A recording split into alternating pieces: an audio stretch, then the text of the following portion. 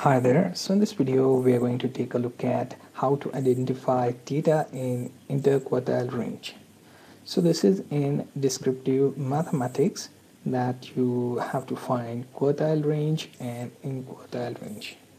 So what exactly is quartile? So basically it is a ranked set of data where you can see that data set is divided into 4 equal groups with each group is quarter of data. Okay, that's basically your quartile.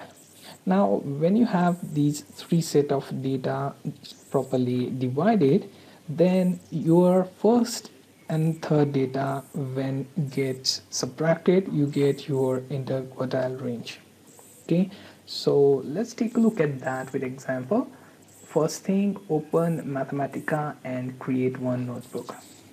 Now here, let's say I created a list named A list, and I'm going to add some data here. 1, 3, then 3 again, then 4, then 5, and then 6, 6, 7, and then 8 and 8.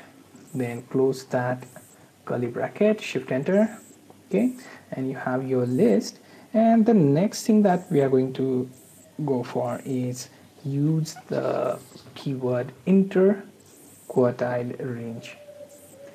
Okay, and then pass it our A list and shift enter, and you get output as only 4.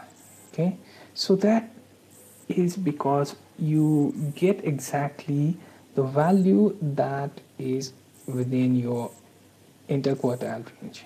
Okay, if you have a large set of data, in that case you can make use of numerics and then call for interquartile range and then pass your A list again, shift enter, and you get 4 points. Okay, so currently our set of data is smaller, so it only shows you this 4 as the number within that interquartile data range.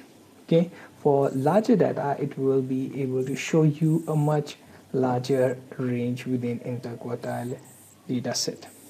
Okay, so this was a short video on how to identify data in interquartile range.